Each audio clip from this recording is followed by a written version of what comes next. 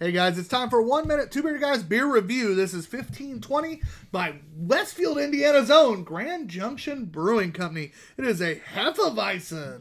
You know, the Hefeweizens are that beer, that wheat beer with the yeast that provides that clove, banana sort of flavor to it. And they're normally ones I don't like. It's definitely a style we don't really like, which is why I wanted to do a minute review on this, because at 5.4%, this beer actually had a really good flavor. It leaned so heavy into the traditional Hefeweizen that it went from a style I didn't like to they did it so well, it hit all the notes that I thought were enjoyable. That's the problem. I didn't like it because it's a Hefe, but I didn't hate it because they made it a Hefe. They nailed it. They leaned in heavy, and, you know, when you're sitting in Westfield, Indiana, you don't expect to make one of the best Hefes I've ever had, and frankly, it was so good that I had to give it a seek-out score out of 10 of an 8.1.